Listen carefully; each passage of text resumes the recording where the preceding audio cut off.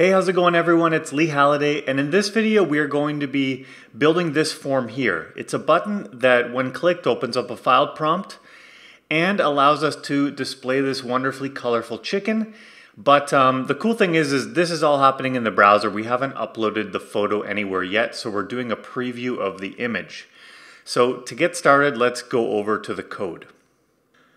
So I've just made a commit to basically rewind everything I've done to build that so that we can rebuild it together. So I'll link in the description if you want to follow along. There'll be a starting point link.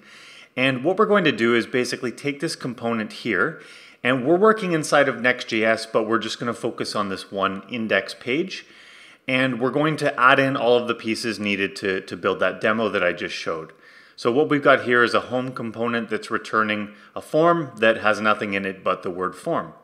So to get started, why don't we add an input field to collect the actual file? So this will be an input of type file. And to be honest, that's all we need to get up and running. So that will give us this choose file here.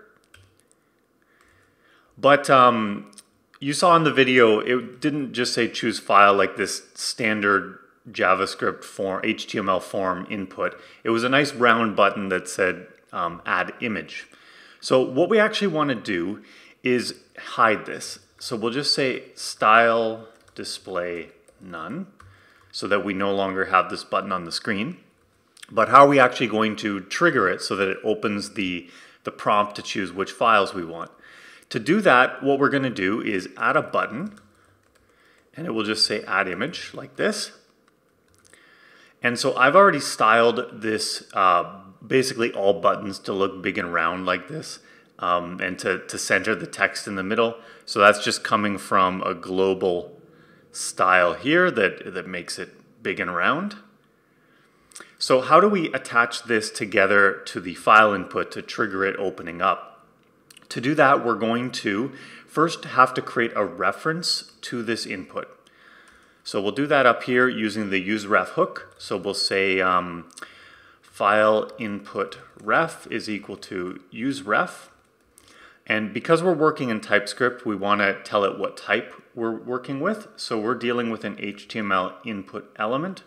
So we can just put this up here in angly brackets so we know what we're dealing with. And then we're going to add an onClick event to the button. And this will call this function. But we want to receive an event so that we can cancel the default or prevent the default action from occurring. So we'll just say event.prevent default. And then using this ref that we created, we want to be able to basically simulate a click on this input. So first of all, we have to attach the ref to the input. So we'll say ref is equal to file input ref. And with that in place, we can now come up here and we can say file input ref.current, so whatever the current ref is, and we're just going to click it. So with this in place, clicking this button doesn't submit the form because we said prevent default, and it opens up the file prompt to choose what file we want to attach. So when the user chooses a file, we need to store it somewhere. So we're going to put it in state. So let's create some state for that. And we will call this the image and set image, and that is the use state hook. And we want to set its TypeScript type. So the type we're going to be working with here is a file, because that's what we basically get when the user chooses a file. So to put a value in state, we need to add an onChange event to the input, and that's going to call this this event here, this callback function which receives the event. And what we want to do is basically using the event, we want to access its target, and the target is basically the element that triggered the event, the input, and we want back from this target one file. So we're going to say const file is equal to event.target, and target has something called files on it. It always gives it to you. It's not an array, it's a type called a file list. But because files can sometimes be chosen multiple at a time, we're just going to access the first one of that. And then we're going to put an if statement. So we're going to say if there's a file, what we'll do is we will set the image to be file. Otherwise, we'll set the image to be null, just like this.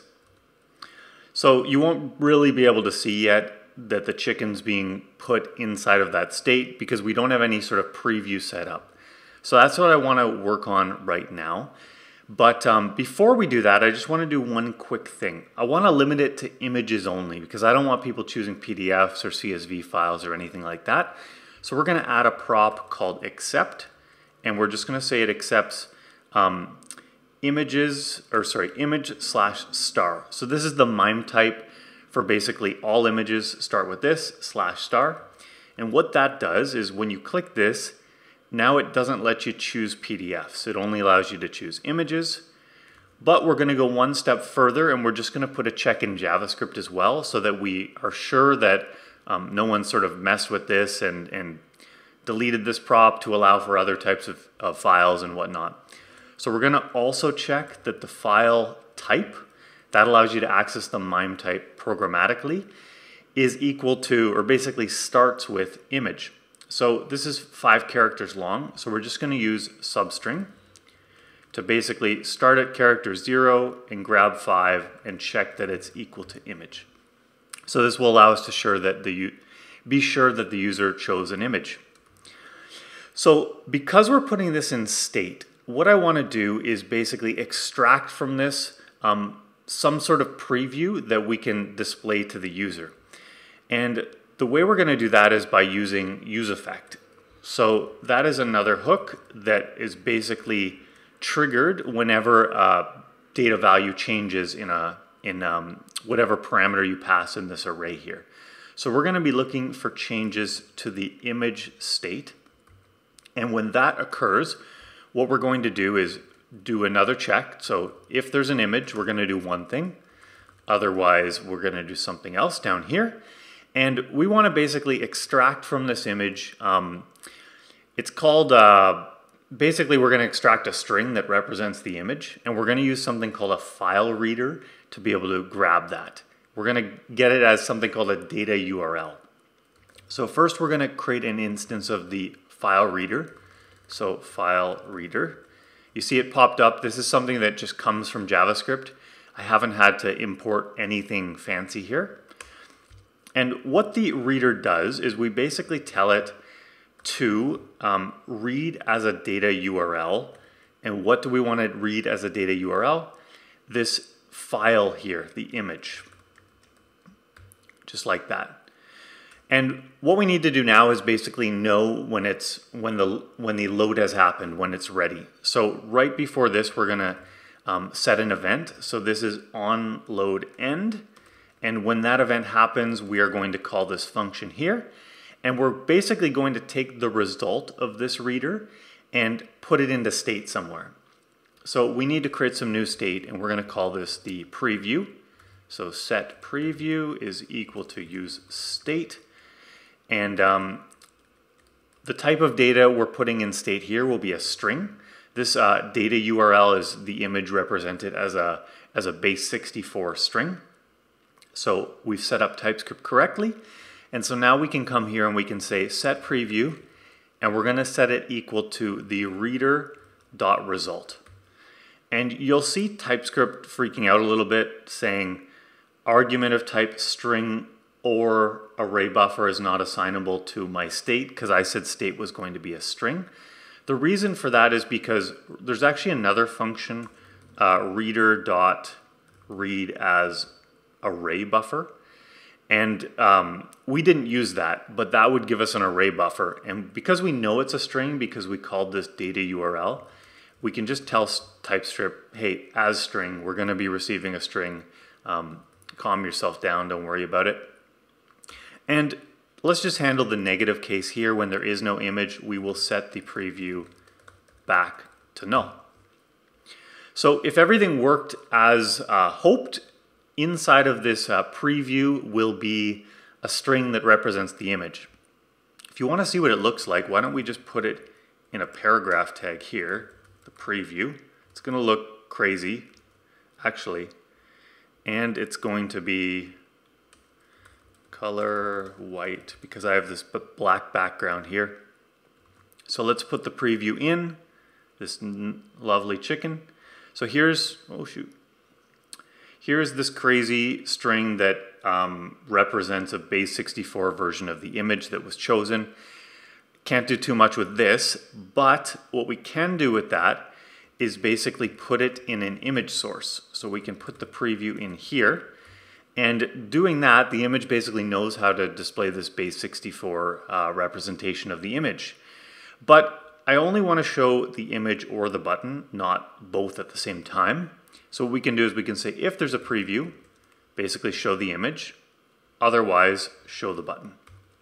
Save that, prettier will make it look pretty, and then we can come back and we see the chicken. So I'll just refresh and we'll add this wonderful hairless dog. See how this dog's super squished? It's because I'm squishing a rectangular image inside of a square circle where the borders have been rounded to make it look like a, did I say a square circle? A square image where it's been turned into a circle. So there's a way to get around this actually. It is using, if I can remember it, a CSS property called, what's it called? Object fit. And we want to cover. And what this does is you can see it basically makes sure that it covers the whole div that it's in, but it doesn't mess with the aspect ratio at all. So that allows you to basically make a square and allowing us to do a circle of an image that isn't square. And if we were using something like Cloudinary, we'd probably use Cloudinary to crop it, but we're working with the image locally here, so we don't have that sort of image manipulation available to us, but this little CSS trick allows us to display it correctly. So we can refresh and we can try the chicken. It should look nice and chickeny right now. So why don't we just add one more thing where when we click this image, it basically unsets everything so that we could choose a new one. So we will just come to this image and we're going to add an on-click event. I don't need to prevent default here because there is no default action when you click an image. So we're just going to say when this occurs, we're going to set the image to null. We don't need to also set the preview because setting the image to null after it renders will basically trigger the use effect, which when there's no image will set the preview back to null as well. So this preview is fully controlled here in this use effect. We just have to basically set the image and it takes care of the rest. So if we come back here, we'll add an image, we'll add the hairless dog, we'll click it to get rid of that, and then we can go and we can add a chicken. And it all works. So at this point, you've allowed the user to choose a file without showing them the default input file type. They can choose their image. We've restricted it to images. And then when they choose the image, we give them a nice preview with the proper aspect ratio. And at this point, you have the file in state, and you could post that to a server. You could post that to Cloudinary. You could post this wherever you want. You could do direct to S3 and save it for use later on, but that wasn't the point of this video. We just wanted to work with file inputs, with image previews, and using this cool class called the File Reader. Hope you enjoyed the video. Take care. Bye.